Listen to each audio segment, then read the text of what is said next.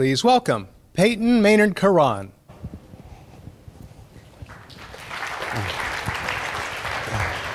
Howdy. First of all, thank you for having me. I really like following up on Manish because at the beginning of his speech, or at the beginning of his talk, he sort of highlights what I'm going to talk about. But before we get to that, I want to share a short story. In 2011, my air conditioner died. And I did what everybody does. I went out and had some AC repairmen come to my house and tell me how much it was going to be to fix my AC. It was something like $17,000 was the cheapest quote to fix my AC, up to $32,000. Now, it was the middle of summer, so I knew they were gouging me. But I was immediately shocked. Like, how can it cost that much? And I'm a pretty inquisitive guy, so what I decided to do was try to figure out why it cost that much. Well, the AC people had done me a really good thing at the beginning. They left me the brochures for all the types of equipment they were going to sell me. So I immediately took that to the web, Amazon, eBay, and everything, and figured out how much those pieces of equipment cost. It's going to cost $3,000 to buy a new AC system. When I figured that out, my wheels really started spinning. I'm like, how can it be this expensive? And I started doing all this research into AC systems. I started looking at the AC system in my house and how it actually been deployed. My AC system was deployed in one of the most terrible ways. The number one rule about AC is airflow. You want to have unrestricted airflow because that means you cool faster, you use less energy, and your house is more efficient. When they'd installed my AC system, to miss a beam by 1 inch, they had literally put the air handler in a place where they had to come out of the air handler and do the first no-no, which is a 90-degree angle up, a 180-degree angle again to get around that beam, and then another 90-degree angle into the air handling system. Killed the efficiency of the system, and they literally only had to move the system over 1 inch and put in a custom piece of aluminum to make it work more efficiently. So I decided I'm going to do it myself. I went down to a sheet metal plant, I purchased all the devices, I got it all in place, I had someone install it, and for $4,000, I now had a system that worked 70% more efficiently and was saving me 30% on my summer months on my energy bill. It's amazing. Why does that matter? Because until that time, I looked at my AC system the way most software companies look at their networks. I hit a button and I wanted the temperature to go down. I didn't know how to measure efficiency or cost or scale. I simply hit the button. And most companies have been doing that for a long time. But the ecosystem is starting to change. Most companies are recognizing that the efficiency and the scalability that they're receiving from their networks isn't meeting their requirements. In fact, in this year's Gartner poll, 96% of respondents want to move away from highly siloed systems to open systems that allow them to do the same thing on multiple pieces of equipment. This means they don't want to just buy from Juniper or Cisco or Arista. They want to buy switches and configure them all the same way. And companies are also starting to recognize that the network is not providing them what they need, so they're starting to move operations away from the networking teams, outside of IT, and into software development teams and business teams that actually own that ecosystem and are required to be efficient at it. So why this shift? Why is the network ecosystem changing? Why are people moving away from our traditional vendors? Why are they moving to more open source systems? Well, we have to understand the networking ecosystem to do that. And just to give you a little bit of my lineage, I've been doing this for 20 years. I've worked with every single major vendor. I've worked at Time Warner Cable. I've worked at Riot Games. I've built data centers, access systems, software-defined systems. And I really, really do believe, and I'm a network engineer at heart, and I believe that the best software systems are only as good as the networks they're built on. But even I've started to recognize that most businesses really don't understand or value their networks correctly, and that networking has not gotten enough attention in the software revolution.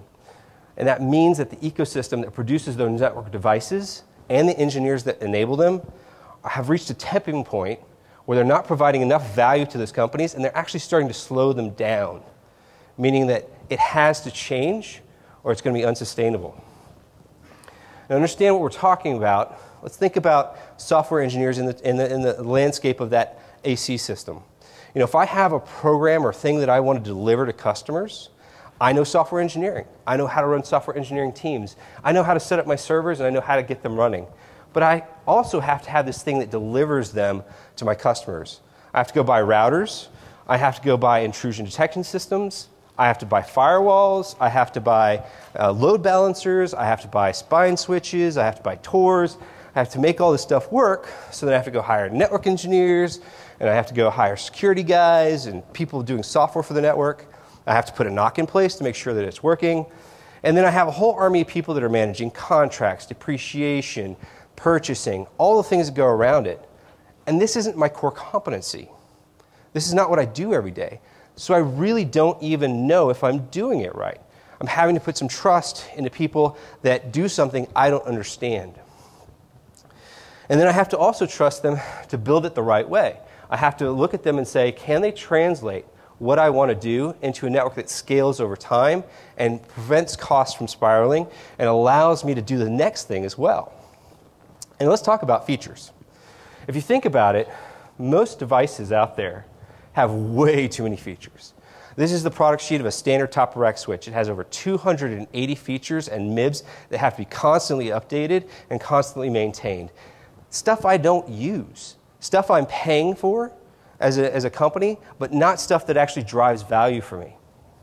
And in fact, it's going to be that I'm going to use less than 20% of those features, meaning I've got 80% of the feature stack in that switch that I'm paying for and I don't need, that could actually impact the 20% that I do need if there's a code problem.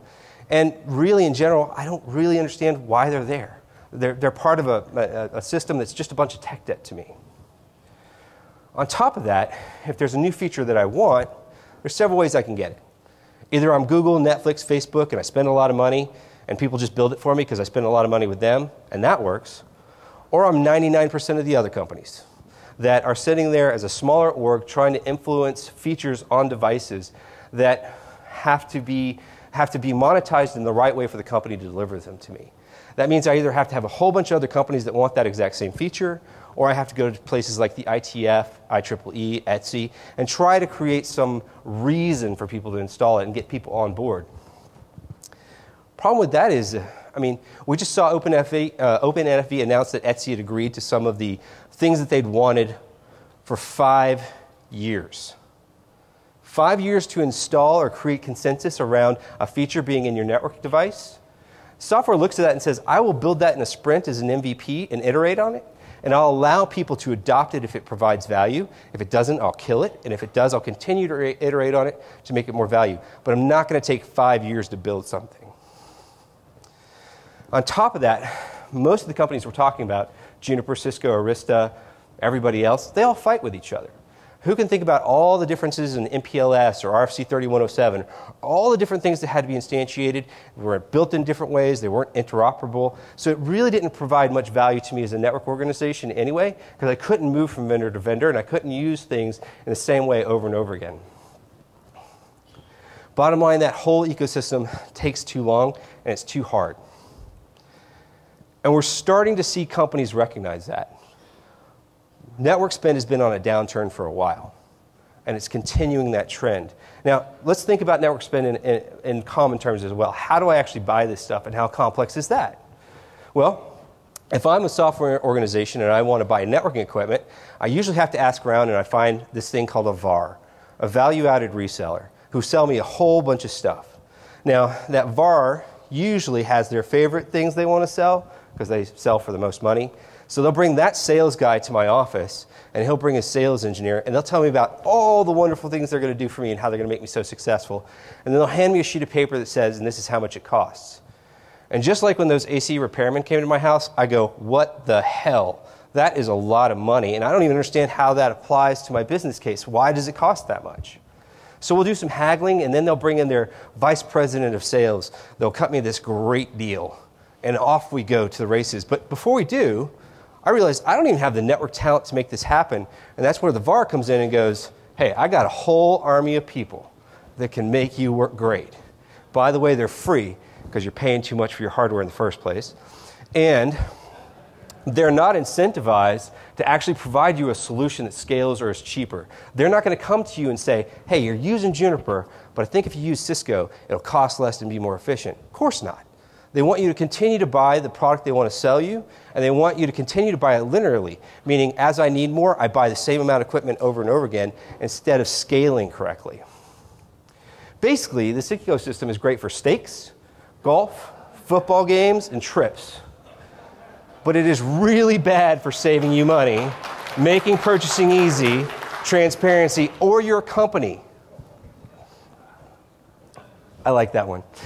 In general, this is too hard. And just like Netflix, most companies are recognizing this is not an ecosystem they even want to participate in anymore. That means that they are looking to providers to allow them to access the compute they want in a programmable way and distribute the thing they want in the same way every single time. And they want to cut the whole middleman network piece out of it. They want to be able to hire more programmers, and they want to be able to provide more value. In fact, they're willing to pay 6 times more for that Amazon Web Service than they are to their VARs, simply because it means that they cut that whole ecosystem out of their lifestyle. And the proof's in the pudding. Amazon's making a lot of money. Microsoft's making a lot of money. Google's making a lot of money. In general, the cloud compute industry is a $157 billion industry. And these are just the top 3, with Oracle and everybody else following behind because it's so rich. And it's even worse for the network engineering guys. The thing that used to make them really valuable, the network silicon they could produce, they don't even do that anymore. Most switches are built on Broadcom chipsets using Trident or Tomahawk. We've got Jericho coming out. There's new entry into this market, Cavium, Barefoot, because that allows them to not have to focus on the hardware and provide you software features, again, which take too long. So one's got to ask, why don't I just buy my switches from these guys? Go to EdgeCore, Celestica, Acteon, and develop software in a software engineering fashion that makes those things work. That allows me to start thinking about things differently. If we think about it, a lot of the things that require FPGAs and ASICs, that's the firewalls, the IDS systems, and the load balancers, are starting to be able to be replaced through common compute. I can now use DPDK and load balancing at scale across common compute and not have to buy those specialized devices, which means I can now build back into my software engineering core competency and not have to worry about those specialized devices. I can now actually start deploying switches in my data center using Puppet and Chef. And by the way, you know all those things are Linux servers, right? They actually bash into a CLI that allows it to look like a network device, but it's a server. Everything translates back to that. So why aren't I using those features in this Linux backend? Only thing that's left up there that's red are the routers. Oh, wait a minute. Sorry. Fastly and other companies are already starting to use common switching and moving features into compute so they can get rid of specialized routers as well. Those things are gone too. In general, the need for specialized devices and switches being deployed like servers means that the whole ecosystem around that changes. And look, there are companies out there that are going to help make this happen. I can look at companies that I pay, like VMware. I can look at companies that I participate in, like Calico. I can look at open source ecosystems like SnapRoute and Platina, all allowing me to drive more value and more efficiency out of my network, because now I have a network that's operated by software engineers, not managed by network engineers. So there's 6 things we should probably take from this.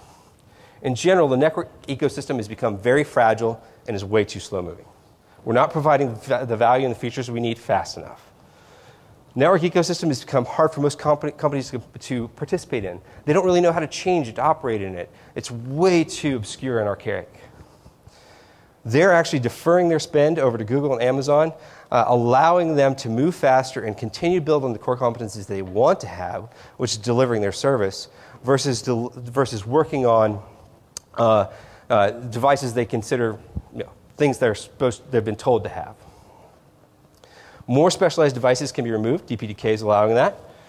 And the problem also is networking has tried to solve too many problems in too complex ways. There was this product that Cisco had. It was like a cloud product. Does anybody know what its name is? Nobody does. They spent $2 billion on it. They had one paying customer because it was too archaic. It was too complex. Nobody could really use it. And everybody could launch into Amazon right away. On top of this, our religious viewpoints have really gotten in the way of actually making ourselves efficient. Software is agnostic in the sense that they want you to understand multiple languages, and that's what makes you a valuable software engineer. Networkers are like, I'm a Juniper guy. I'm a Cisco guy. Where's the guy? What? I was actually talking to a company where they had to change from one vendor to the other, and it was because their first vendor couldn't meet the scale requirements they had. 8 of their engineers quit. They said, I can't work with vendor B. I don't like them. What? Like, would you see software engineers quitting because you use Dell servers versus HP servers or moving to Open Compute? No. This system that has created an ecosystem where we fight against each other and we slow each other down has started to move more responsibility into software domains and into business domains, and is really starting to create the, I won't say end of network engineering as we know it, but it's going to get extremely different. In general, to summarize, over the last 25 years, innovating for legacy vendor switching systems and routing systems has become a euphemism for adding more complexity. That won't work. People want to move faster. They want the systems to scale. They don't want to have to continue to buy more and more. This means the network industry ecosystem is completely ready for disruption. This is a time where we will see more companies building things that people adopt versus they buy it because it's a standard that was ratified. In conclusion, this is from a network engineer. I think we have to be ready for that change. We have to start building out systems and start looking at how we scale to be able to be on-prem, off-prem, but all driven by software, and start realizing that the world is not network engineering, it's software engineering that runs the network. Yeah. Thank you very much.